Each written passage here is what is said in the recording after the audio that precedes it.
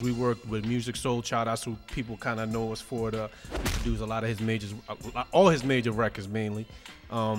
Jill Scott, Floetry, Jaguar Wright, The Roots. We worked with Kindred, The Family Soul. Basically, all of the Philadelphia artists, all the way up until 2 years ago. We worked on Jasmine Sullivan's debut album, and we were back in the studio with her as well. Philadelphia has been influencing our music for years.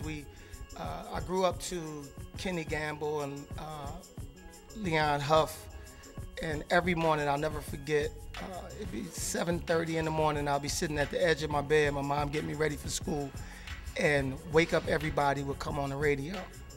The record was so real and so true, like it cut to the core of me, to the point that I remember it even now to the day. So that whole idea of the realness and a record that can stick with you forever is Philly. Philly is the realest city in the U.S. It's the realest town in the U.S. It's a big city in a small town. So it influenced us, and it influenced the lyrics of our songs to be as real as the city. Because if it's anything fake, the city will let you know that it's not right.